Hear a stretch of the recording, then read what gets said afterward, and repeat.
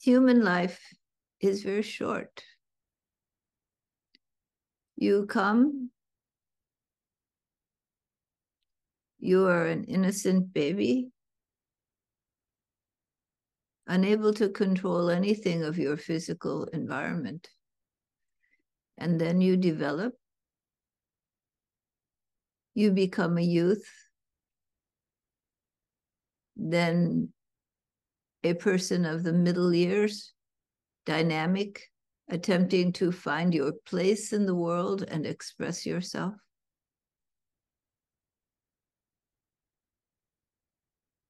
And then you enter a period where you have made your place in the world for good or ill. And you have become whatever you are to be in this life. And then the physical body begins to age and decline. And a period of life comes when there is time for reflection, assessment, and then the final years and the passage from this life. Naturally, for some, this period is longer, for some, much shorter. For some, not all of these stages will come about.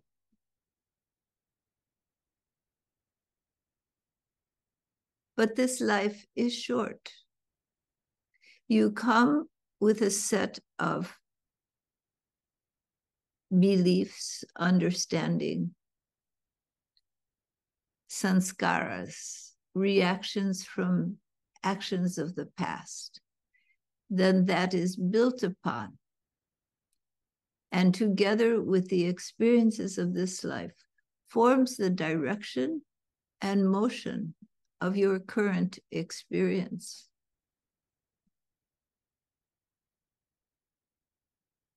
There are certain fundamental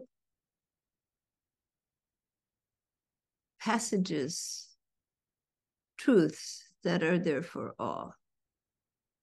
You come into this life, and depending on your reactive momentum of mind, it may go this way or that. But it is certain that you will be involved in the physical form and the mind in attempting to secure your well-being and the well-being of those you love, and fearing and avoiding pain, loss, and sorrow. These aversion and attraction are the two primary forces of human life that pull you and push you through the experience of your humanity.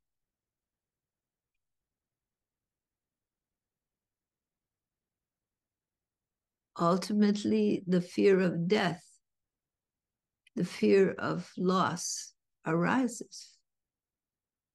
But beneath all of these human experiences lies the fundamental cause of suffering, which is identity of self with the individuality of your I feeling. When you are able to move into the deeper self, the self of yourself, and feel the ocean of divine grace that is unlimited and omniscient, then comes the experience of a loss of need to cling and to acquire a loss of need to fear. For in this deeper self of yourself, in this ocean of infinite grace, there is no coming and no going, no loss, no separation. For all is the eternal one. All abides in the infinite ocean of being. There is no self and other. That is a misunderstanding, an illusion created by identity of conscious being, of conscious awareness with the body, mind, and senses.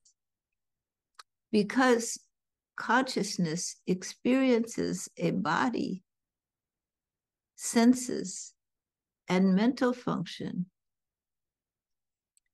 it perceives sensory experience. So there is self and other.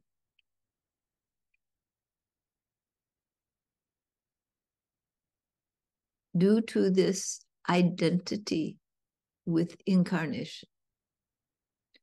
But when the identity moves to the deeper nature, to the self of yourself, then you begin to experience the wholeness that is your real truth, that is the substantive truth,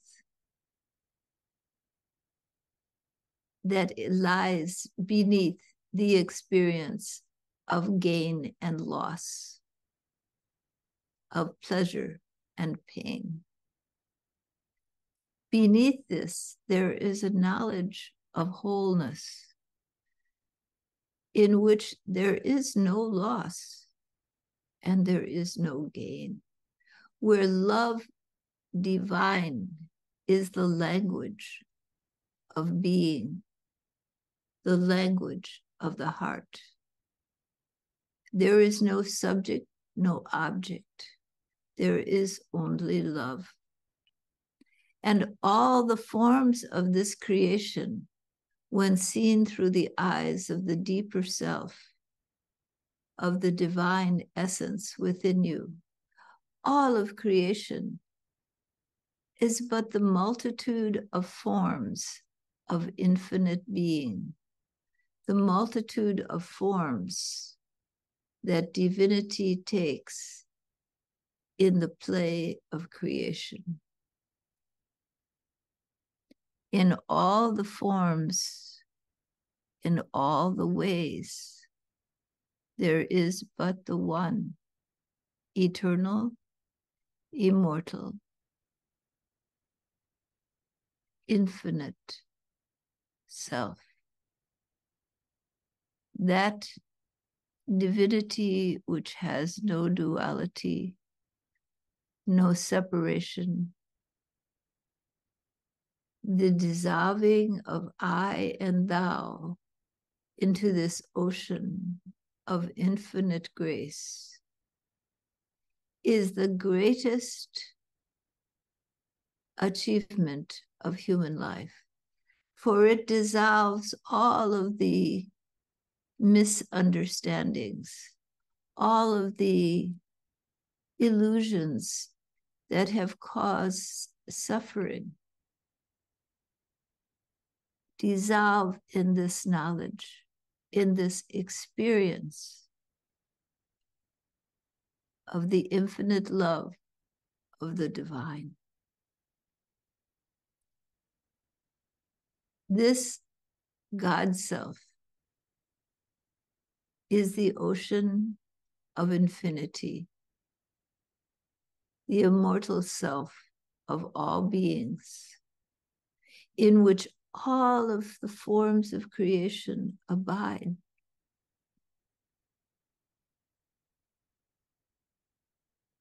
Form comes and goes, Human life is short.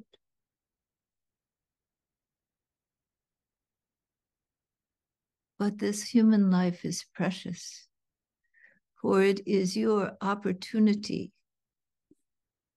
to sink deep within to the eternal essence of being,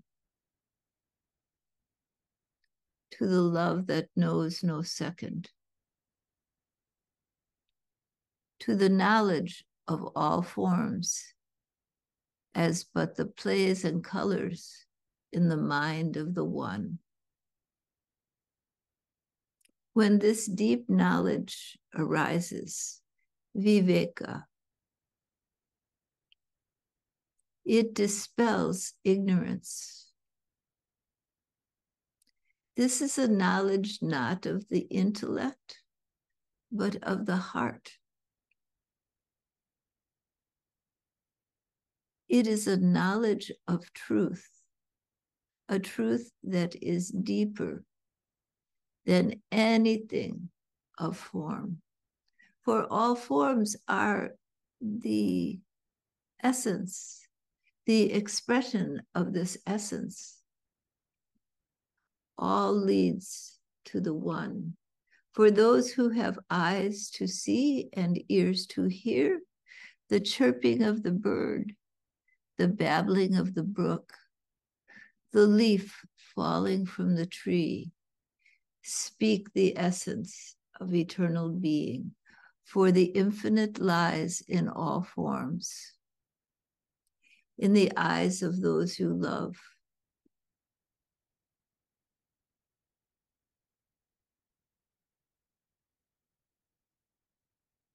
in the changings of the seasons,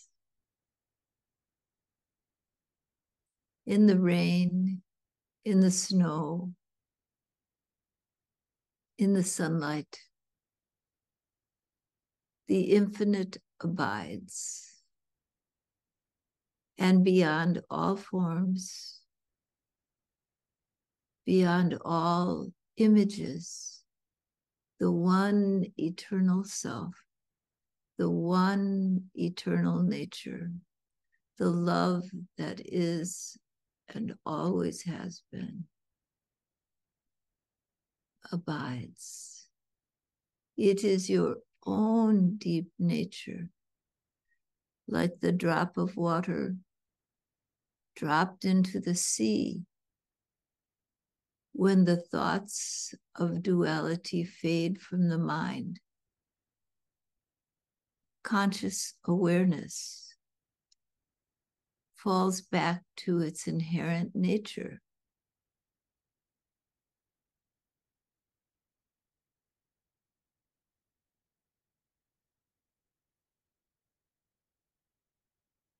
The love that always is, always has been, always will be. Beyond time, beyond space, beyond form.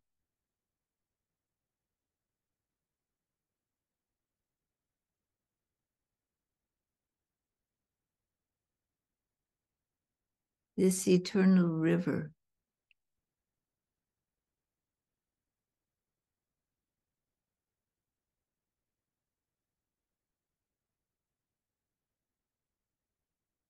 of cosmic existence abides.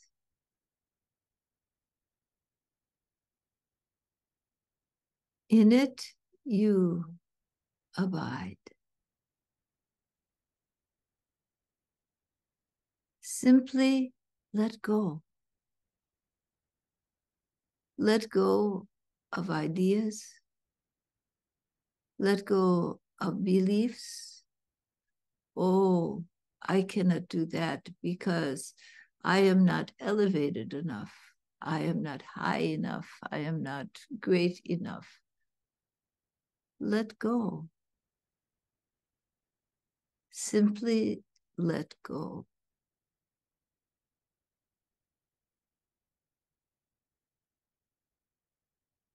In that letting go of all your beliefs, your ideas, fall into grace, fall into love eternal. Dissolve into the beloved of your heart, into the core of your being. Dissolve into that which you love most deeply.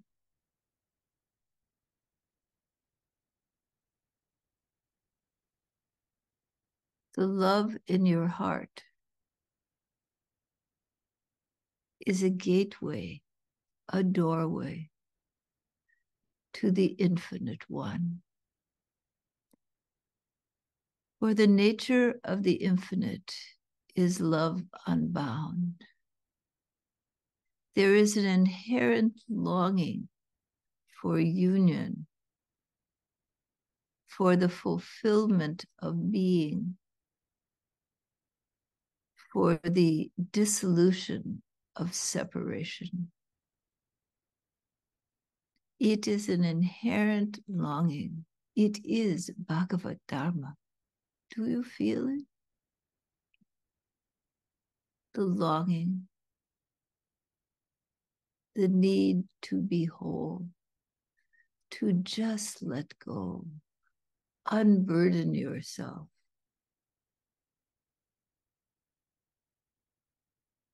Put it all in the hands of the Infinite One.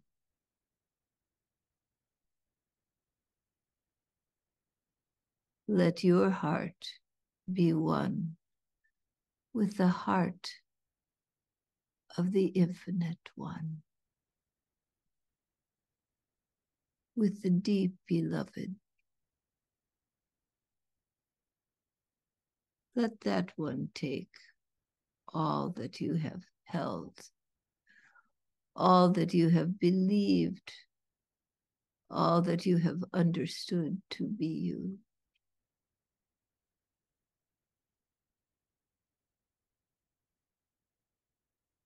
Let it go.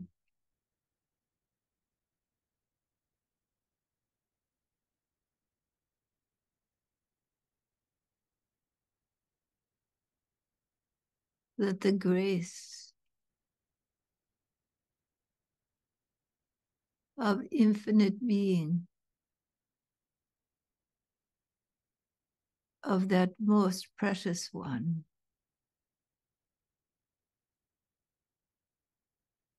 shower upon you. Take down the umbrella of ego. Let it go. Let it be his. Let it belong to that one. You belong to that one.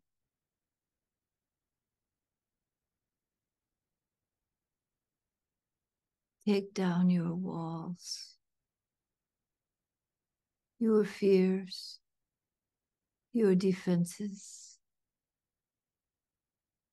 Let love eternal, the infinite whole, be your home of homes.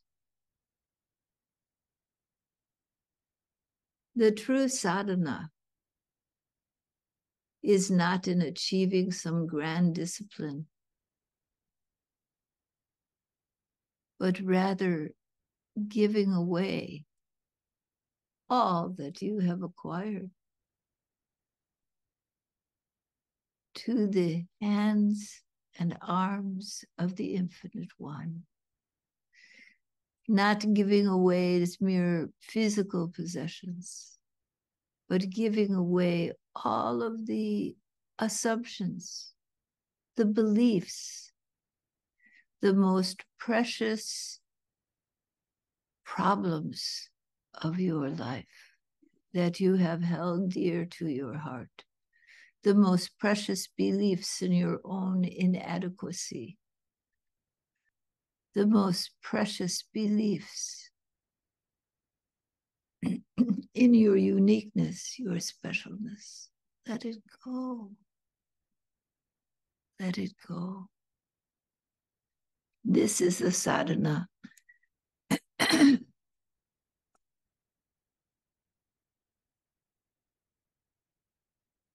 Surrender everything.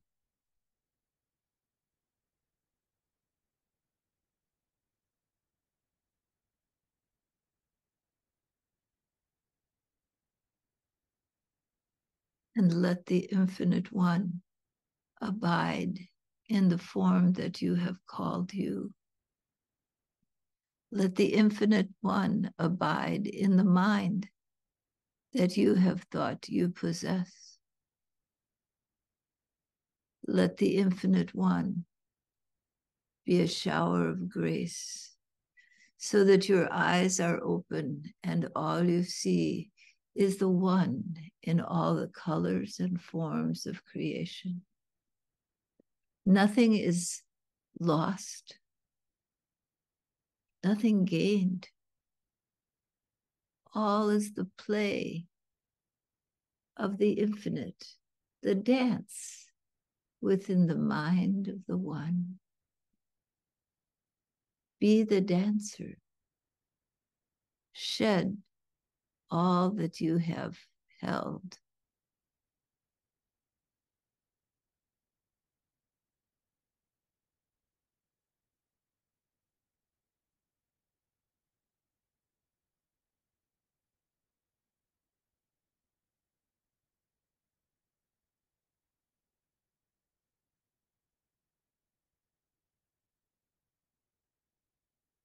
What remains?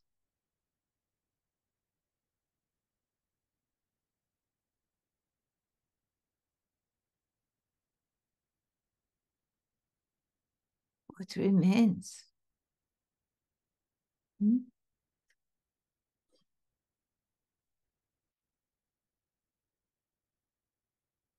Love divine has no boundaries.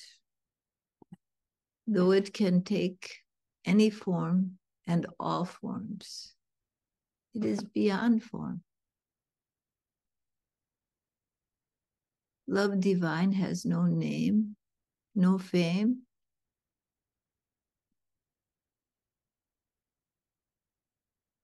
no prestige to defend.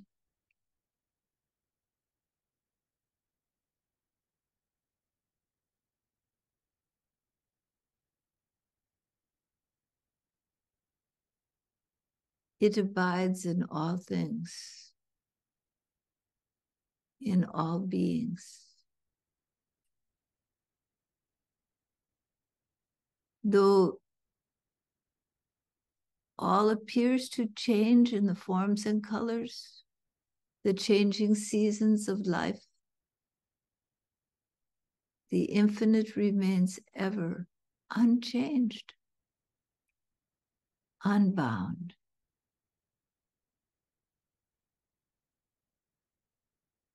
Remove the bindings, let them fall away. They are the dream.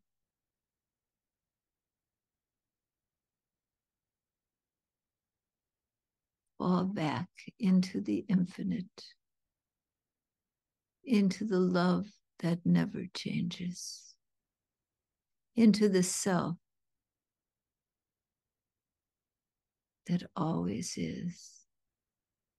One eternal, immortal essence.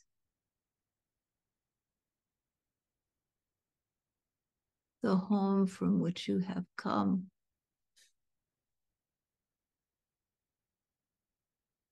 Return again. All right.